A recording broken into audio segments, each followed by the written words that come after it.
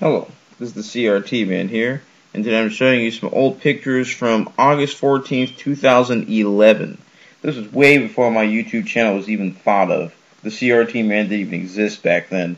But me as a person, still existed. And here is a 1982 Pole Position arcade machine at Burger King in San Francisco. Now, unfortunately, I recently walked past there and that machine is no longer there anymore. I really hope they sold it. But as you see, there's a sign on it ever since I first saw it there saying out of order. Here's a close-up to the marquee. It was in pretty darn good condition. It was a stand-up version. Here's a closer look to the steering wheel and shifter. Very nice. If you see next to it, there is a Millipede Arcade Machine, which somehow they hacked and made it so you had to pay 50 cents instead of 25. It actually said 0.5 credits if you put in 25 cents. I'm just thinking, really, these freaking scammers.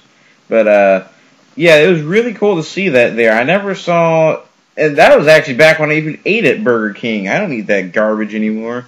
But I still eat burgers, but only homemade ones from local places, not these ridiculous chain places. But yeah, they had a Millipede Arcade Machine, a big kind of newer combination machine of Namco games, and they even had a CRT TV as a CCTV camera. So there you have it. Very cool to see that there. Like I said, it's not there anymore. Last time I remember seeing it there, it had to be about early 2013. But yeah, I hope it went to a good home and got fixed, but very cool. So, and if you guys know, if you're really long-time subscribers, I am a huge fan of Pole Position and Pole Position 2.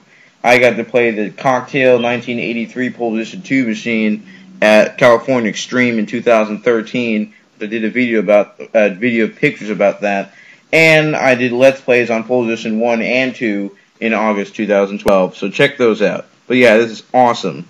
So thanks for watching.